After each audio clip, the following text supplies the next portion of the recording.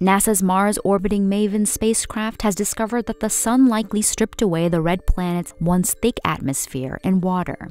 Scientists reported on Thursday that even today, the solar wind is stripping away 100 grams of atmospheric gas every second.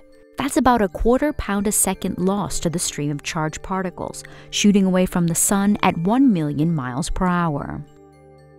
In the left panel of the graphic, you see Mars under normal conditions today, where the solar wind is flowing towards Mars and interacting with the atmosphere. In the right panel of the figure, you see Mars under very different conditions, when one of these solar storms passes by and engulfs the planet.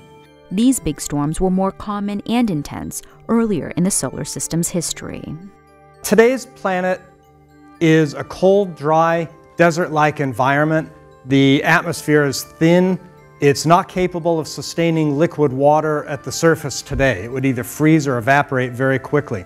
However, when we look at ancient Mars, we see a different type of surface, one that had valleys that looked like they were carved by water, lakes that were standing for long periods of time. We see an environment that was much more able to support liquid water.